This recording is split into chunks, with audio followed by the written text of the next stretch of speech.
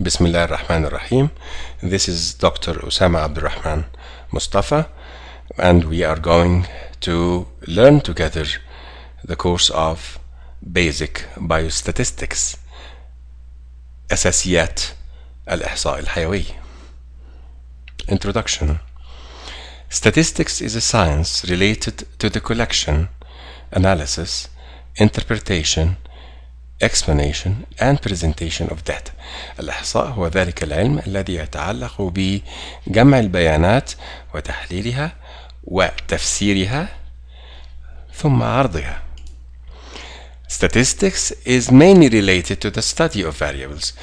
الإحصاء هو ذلك العلم الذي يتعلق بدراسة المتغيرات variables. Data are a collection of related variables. البيانات هي مجموعة من المتغيرات المتعلقة ببعضها البعض. هذا المثال يبين age كمتغير. Age as a variable. Sex is another variable.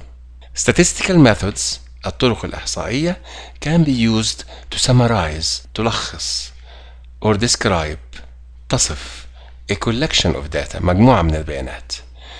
هذه الطرق تدعى Descriptive Statistics الإحصاء الوصفي.